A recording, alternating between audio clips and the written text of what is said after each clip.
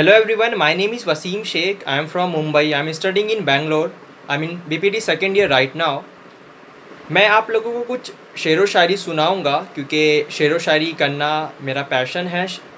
बचपन से ही मुझे शेरो शायरी करने का काफ़ी शौक़ रहा है।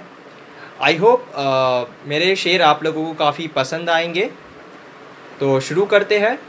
पहला शेर फर्स्ट अर्ज़ किया है कि इंतज़ार के लम्हों का मज़ा अजीब है। इंतज़ार के लम्हों का मज़ा अजीब है और आपकी दोस्ती की सज़ा अजीब है। इंतज़ार के लम्हों का मज़ा अजीब है और आपकी दोस्ती की सज़ा अजीब है। हम याद किया करते हैं उन्हें सुबह शाम। हम याद किया करते हैं उन्हें सुबह शाम और उनके चुप रहने की अदा अजीब है। उनके चुप रहने की अदा अजीब है।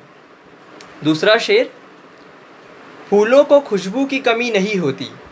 फूलों को खुशबू की कमी नहीं होती और सूरज को रोशनी की कमी नहीं होती। फूलों को खुशबू की कमी नहीं होती और सूरज को रोशनी की कमी नहीं होती। फिर क्यों याद करोगे आप हमें? फिर क्यों याद करोगे आप हमें? आप तो आसमान हो और आसमान को सितारों की कमी नहीं होती। आसमान को सितारों की कमी नहीं होती।